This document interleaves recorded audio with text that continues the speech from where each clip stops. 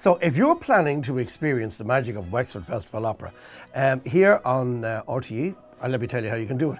Live on rte.ie/culture, or the RTE player, or RTE Lyric FM. It's all available to you. Or indeed the cinema, the other one. If the opera's new to you, and it is, it's new to pretty much everybody. It's called Dorilla in Tempe, and bound to be new to most people. Here's a bit of a Bluffers guide. Small piece of paper.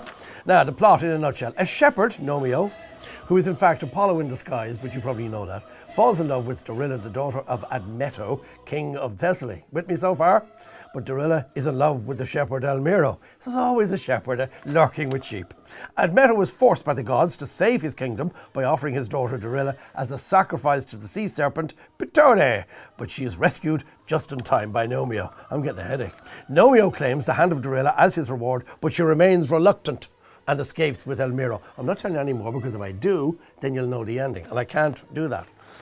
No, I can't. Anyway, I hope you enjoy the night at the opera, whether that's on stage, online, on air, or on screen with Wexford Festival Opera. By the way, it is Antonio Vivaldi, by the way, who wrote this opera, best known for the Four Seasons, but then you do actually know that.